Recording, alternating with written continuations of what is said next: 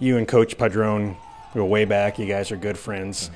How do you go about keeping what he built here, the foundation, while putting your own thumbprint on this as well? He was a great mentor for me. I think we do believe in the common core values. I'm my own guy too, you know, but that's not a focus. The focus is to get back to the winning ways and to get the confidence and swagger back in our program. So you guys are in a new conference this year, and because of that, it's a 10-team conference. You only have one non-conference game to get ready. Does that change things for you guys at all compared to if you have 2 or 3 non-conference ones? No, not really. I mean, you know, you just got to play every game like, you know, it's a playoff game pretty much, or like the game to get the playoffs. You know, we just got to go in and, you know, full speed and, you know, can't tiptoe in the water. You just got to dive in. Because we have just that one non-conference game, if there's some anxiety, it's just because I think we're installing a new defense. After a down season last year, what can you guys do to make sure you turn that record around?